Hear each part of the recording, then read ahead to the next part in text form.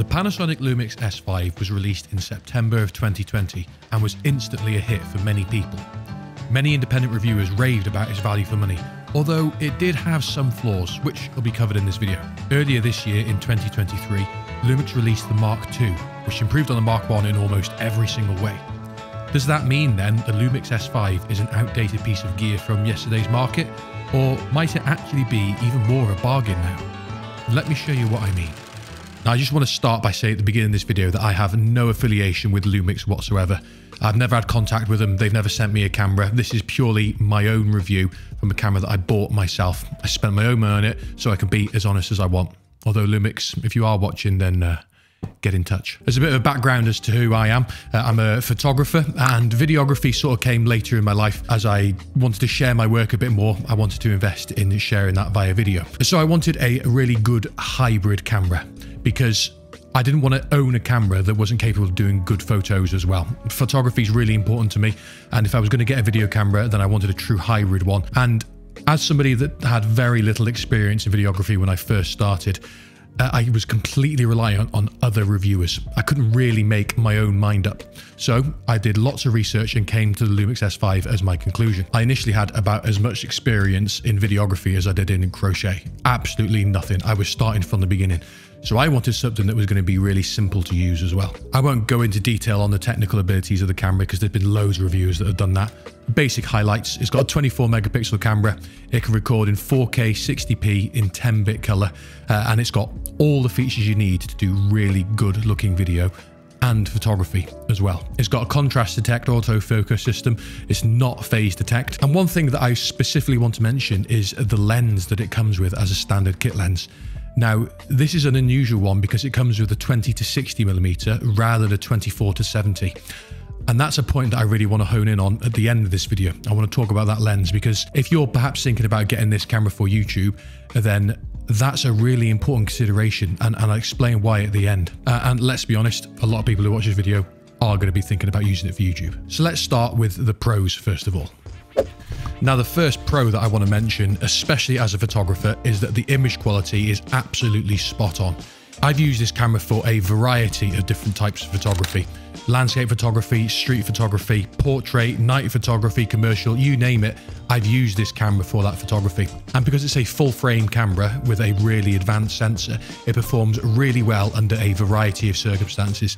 Even in low light, you can get really, really good photos with it. It's fast, it's sharp, it's got really good colors, especially when you shoot raw. You can really adapt those files and make them work really well. And one of the things that I think a lot of people overlook is the ergonomics of a camera. And I absolutely love the ergonomics of this. It feels really good. I've got absolutely massive shovel hands, so when it comes to being able to hold a camera, that's a very important factor to me. There are so many cameras that I have rejected simply because they are not easy to use with either small hands or big hands. The S5 though, despite being a relatively small and compact full-frame camera, is really easy to use. The way it fits in your hand, the grip, where the buttons are positioned, it's all really nice. And when it comes specifically to photography, I found that the autofocus is acceptable. I have used faster cameras when it comes to the autofocus, but never once has it let me down when I really needed it in photography. The autofocus picks up on somebody's eye and can generally lock onto them as long as they're not moving around too quickly. When it comes to video though, that's something we'll come on to in a minute. The video quality of the camera was actually the main reason I bought this camera, because that was going to be its main use for me. Although I do use it as a photography camera, mainly I use it for filming my YouTube videos and for my business. Now, I started off this channel using a phone, so stepping up to this was a massive upgrade to me. And it was a big difference, a really steep learning curve, because although I've done photography for a long time, videography was relatively new to me. So I really wanted something that was going to work well and that was going to be easy to use straight off the bat. And I'm really glad I went for this camera over my phone because it absolutely blew me away the difference that it makes. I'm talking like so easy to expose the footage and get the colors right. And to someone who is a relative novice to videography, I feel like moving to this camera has completely spoiled me. It's going to be difficult to find something that will be better than this. The actual footage that you can catch is oversampled 4K 30p or 60p, so you can get really good quality footage like that. It's got 10-bit color, as I said at the beginning, which means that you can pick up a lot of detail. Like it would look good even on a big screen, that sort of detail. And it's got varying shoot modes. Specifically, what people like a lot about this is that you can shoot in something called V-Log, which is a very flat profile color. It starts off not much saturation, not a lot of contrast, but that means that the sensor picks up a lot of detail, which means that when you come to color that footage afterwards, you can really pick up the highlights and the shadows, get a really good depth of color. You can adjust the colors as well if you want to do that. And that means that you can get very, very good image quality out of it. And when I picked up this camera, I had zero experience in color grading. It's something I've had to teach myself over the past year or so. But I found that having footage that's really easy to work with has made a massive difference. It's been so nice to just learn straight away with this camera. As a bit of a side note, if you want to use the more advanced modes on this camera, the 10-bit footage, for example, you will need quite a beefy computer, something that can work with the footage, and you'll also probably need paid-for software as well. For example, I use DaVinci Resolve Studio, so it's just a one-off payment, but because of that I can work with 10-bit footage and it works really well. It's so easy to color grade it. A couple more positives. It's got a dual SD card slot, which is really handy for backing up.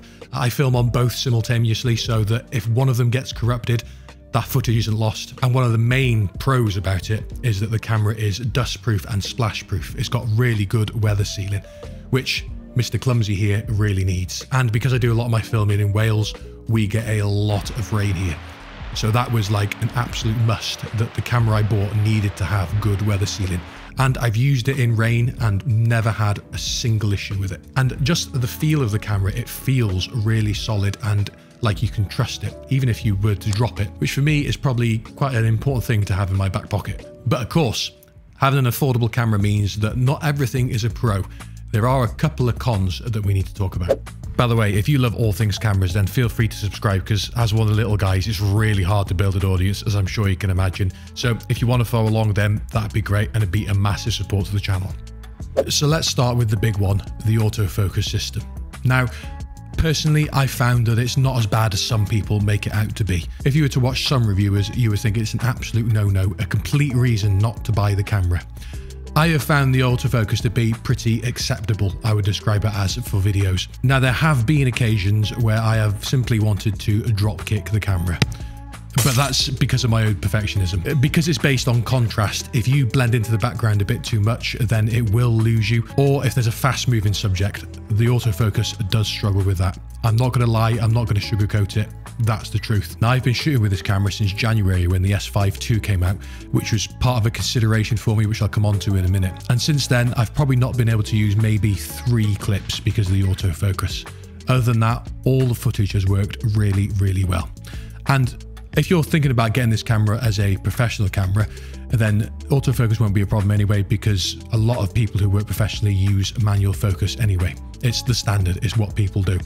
But if you're filming yourself, autofocus is an important consideration. A couple of other cons, if you want to call them that, to consider if you're thinking about buying this camera is that it does have a micro HDMI port for exporting out to external monitoring. So if you want a screen to be able to see yourself, personally, that's not a problem for me because I'm out and about filming. I don't tend to have an external monitor anyway, which will probably be the case for most people. And the other thing is the electronic viewfinder. Now, some people don't like it. They don't think it's quite detailed enough. Personally, I've never really had a problem. For focus peaking, it's not ideal. It could do with being a little bit more detailed, having a higher dot count so that you can see that focus peaking a bit more. But when it comes to photography especially, then the electronic viewfinder is absolutely fine. I've not had a problem with it at all. And there's one thing I want to mention at the end of this con list, and that is that you have to remember the price of this camera.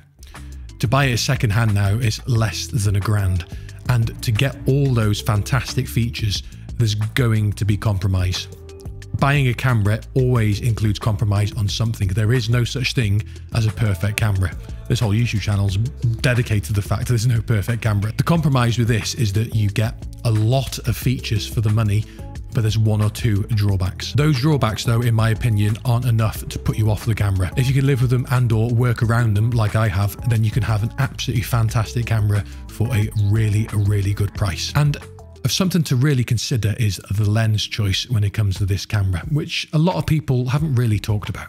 Now, the S5 uses an L-mount system, known as the L-mount Alliance. That means that it shares lenses with Leica, Olympus, Panasonic, and they've also got deals with Sigma, who just make lenses. And That's actually a really beneficial thing because you have a wide variety of lenses at all different price points. You can go all the way from a Sigma budget lens that is designed just for anybody to be able to buy, all the way up to Leica's super high quality lenses, so that you can look down your nose at somebody behind that lovely Leica lettering. There's more than enough choice to satisfy most people's needs. One thing that some people aren't particularly a fan of is that there's no super long lenses. There's not many available where you can have really long focal lengths for wildlife photography, for example. I've seen that Sigma do one up to 400mm, and personally this isn't a problem for me as a landscape photographer and street photographer, and for commercial photography as well. A massive choice of really good fast apertured primes available from Panasonic and Leica that you can get, and they've got a couple of unusual lenses as well.